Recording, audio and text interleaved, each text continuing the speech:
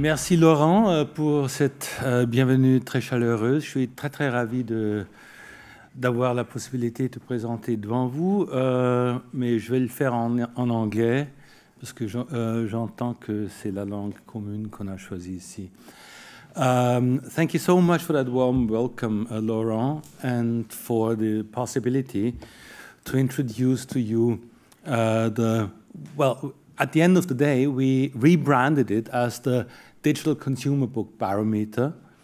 And my talk has two parts. The first is pretty much about explaining and contextualizing why we switched from ebooks to digital consumer books, and that is going to summarize and give some context to several of the talks that we've had during the day.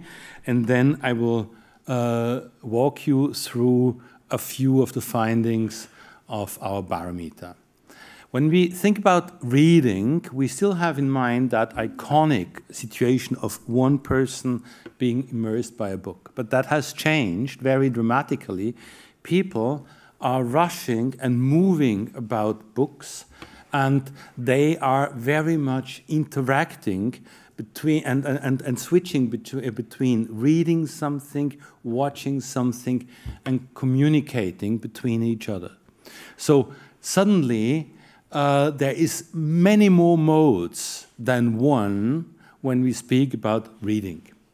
It's about immersion, but it's also more and more about being a part of a network and of communication. We can see that in many circumstances. For instance, at Amazon, of course, it began as a bookseller and has still a catalog of millions of books on the website. But now it changed roles and became a publisher. And then it started to more and more systematically move all types of contents in one environment, which we better call an ecosystem. Similar things happen to authors. We have suddenly not only publishers, but we have platforms like Wattpad, platforms who then, after offering authors the possibility and the tools to write, to publish electronically, and to interact with their audience community, they rebranded themselves as Wattpad Studios, because suddenly they discovered they are about many more things than just writing and reading. It's about media suddenly. It's about more and more segmented, specialized user groups. For instance, they have an LGBT best-selling list, which you wouldn't find in Livre Hebdo. They have just one best-selling list for fiction and another one for non-fiction or for children's. So suddenly the entire concept, when we talk about a reading or a book audience, is becoming much more segmented, fragmented. But it all is framed increasingly by a screen. And even when the book is printed, when we read it, we have perhaps discovered it on the screen. We have exchanged our views, our assessments with others on that screen. So the screen has turned the whole thing from a writing platform of fan fiction, in the case of Wattpad, 20 years ago or 15 years ago, into a multi-platform entertainment company for original stories. So from writing to storytelling is the journey.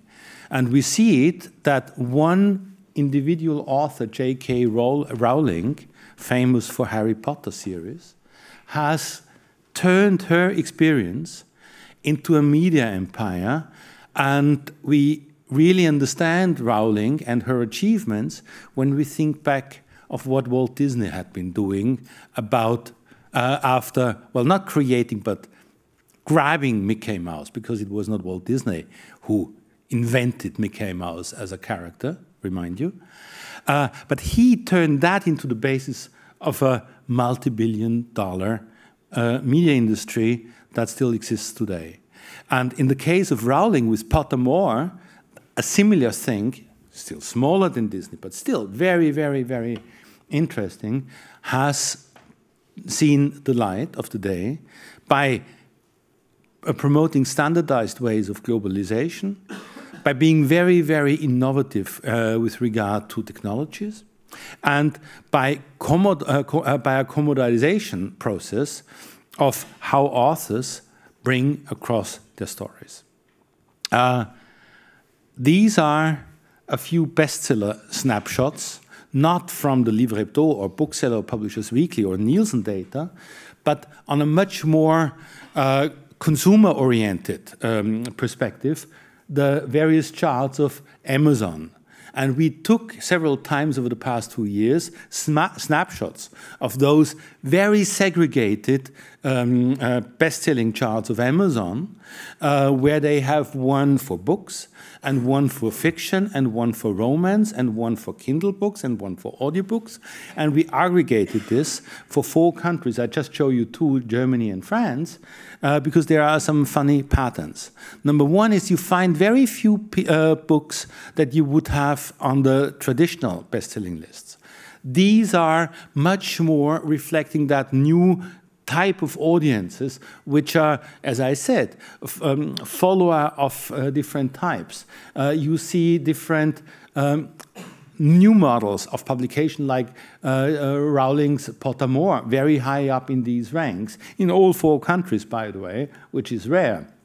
You see suddenly Amazon's own publishing initiatives, which are there. You see, with the high prices, on the one hand, that audiobooks have become, even across the board, a much larger presence, but also have totally differently priced books like $2.99, $0.99 self-published literature, and you have many series. So suddenly you are in an environment that is really framed by that screen which I showed you, and we see it in research by the Global Web Index that even traditional readers more and more use their mobile smartphones in a very central functionality or a set of functionalities when they go about satisfying their appetite for reading or for listening. So we moved from a book universe to something new that I try to call the digital consumer books. And that is not about format anymore. It's not about e-books, and audiobooks are not exciting because they are a new format. It's about that there are much more dynamic ecosystems and platforms and different coexisting business models and different coexisting formats and distribution channels. So it's really a totally different environment where format has lost its importance. Therefore, it doesn't make sense a lot to speak about ebooks or audiobooks in that regard. New models of creation and publication have successfully emerged and formed their own segment of the publishing industry, being in a coexistence with the traditional publishers model. And we see an array of new actors coming and very, very massively conquering that field. We learn that it has become more complex, more versatile, and it's more and more, that's also the serialization factor, it's becoming a stream as opposed to a book as a closed container and format. And therefore, we speak of the digital consumer books as a larger umbrella encompassing all those events. The problem is now, how can we measure such a fluid universe or ecosystem? Because here we could count the titles and the numbers of copies, and that is not possible anymore. And one attempt to do this is this consumer book Barometer, which we started 2 years ago, and which has one unique characteristic in that it's a collaborative effort where e-book distributors or digital book distributors from a number of countries have agreed to share data, and we aggregate these data and anonymize these data so that they can be published. And so we have real sales data as the basis of our information. Now, there is one funny point. We have now in the new Barometer that just came out a few weeks ago, 5 countries. We have Germany, Italy, the Netherlands, Spain, and Canada. In the middle of that region, taking Canada aside, there is one country missing. I invite you to guess, and that's my secret mission for next year, to fill that gap. The reason for that slide is a different one. I try with 3-4 slides to make you aware of the differences between the digital world and the print world. Here is the calendar in 4 different countries of ebook revenue, covering 2016, 17, and 18, so 3 years. And you see, at least in the case of Germany and Italy, but in a little bit more complicated tendency also in the other ones, it's much more continuous. In print books, the sales curve is end of the year Christmas craziness and very flat before. Here we have spikes in summer. We have a very strong summer season. We have all kinds of dynamics. So that's a much more sustainable market in a way than print books. The second thing is we have started to slice these data by price, and we have started to understand that you always must look not only at the money, the revenue, but also at the units, the volume, because as we will see, you have a few differences. Canada, which is also due to the currency, a Canadian dollar being less than a euro, they have different price preferences than all the others. The colors are different countries. You have a few very interesting sweet spots where you make the most of the money, even if you don't sell so many copies. That's around 8 euros or 9 euros. You see slight differences between countries. And then you also see that you have a few very interesting spots on the left side where the price points are below 3, 4, 5 euros, which is all the self-published and all the promotional series literature, which is sold at that. But you see from below, this is massive volumes. Why is this important? Because if I'm an author, a publisher, I can use that kind of analysis in understanding where is my position on the market and how can I define a pricing strategy. Is it reasonable to sell a book at an ebook at 18 euros? Probably not. Is it totally foolish to sell it at 3 euros? Not necessarily. It can make sense if I have a series. So that is basically a marketing tool. And then we started to understand how is the life cycle of ebooks. For print books, we know usually you launch a printed title in fall, the big new novel, and you hope that it sells until Christmas, and that's basically it. Very few books last longer than these 3 to 6 months. We see here, however, that that exists in ebooks. That's the sales during 1 year, month by month, month by month, by the top 10 titles of distributors in Germany and Italy. You see the fast-selling titles on both sides, but you also see these sausages which stay thick and fat and bring revenue, and at the end of the year, they can be as powerful or even more powerful as a fast seller. So we see suddenly there are much different opportunities in ebooks. The third thing is we started to include audiobooks, just for Germany, but still. And here we saw a few years back in 2016, it was very much about just one genre. It was audiobooks were very strong in fiction and especially in thrillers. A few years on, in early 2019, you see between fiction, children, thrillers, and fantasy a kind of equilibrium.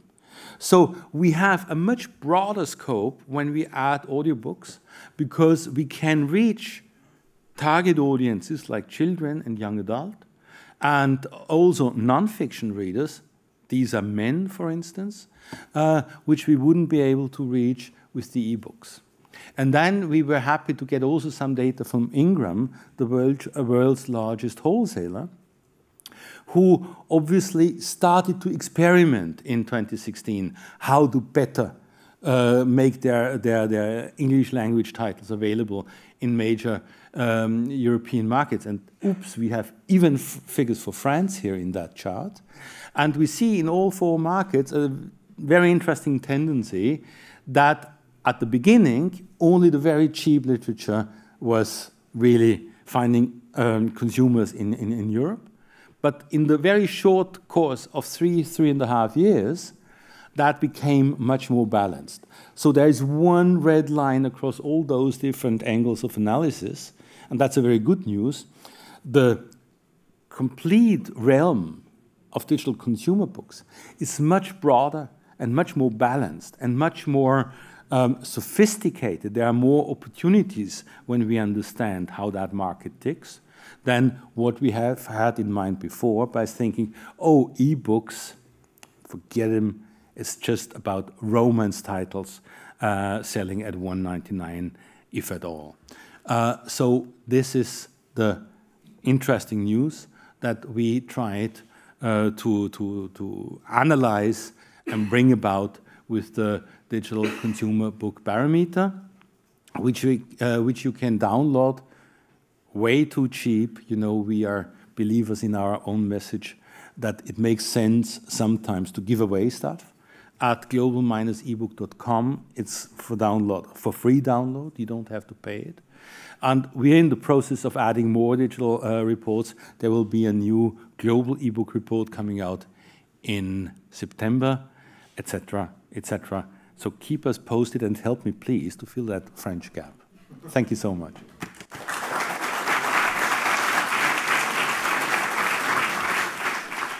Thank you, Rüdiger. Do we have some questions in the room?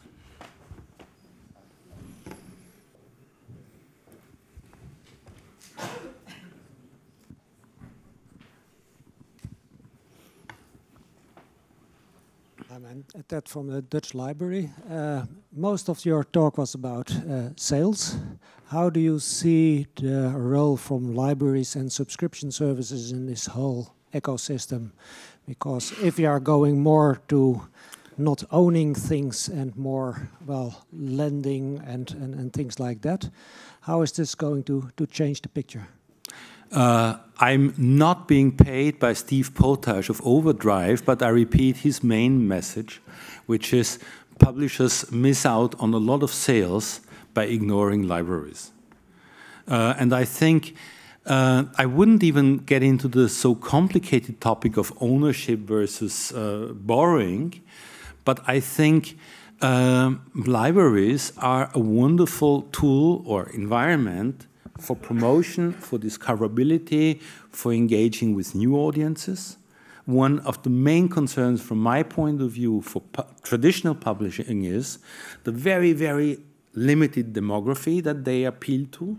It's not a reflection of today's societies, which have immigrants, other languages. This is libraries. And I think that's a huge opportunity that we should pay attention to much more. But I'm not paid by Overdrive.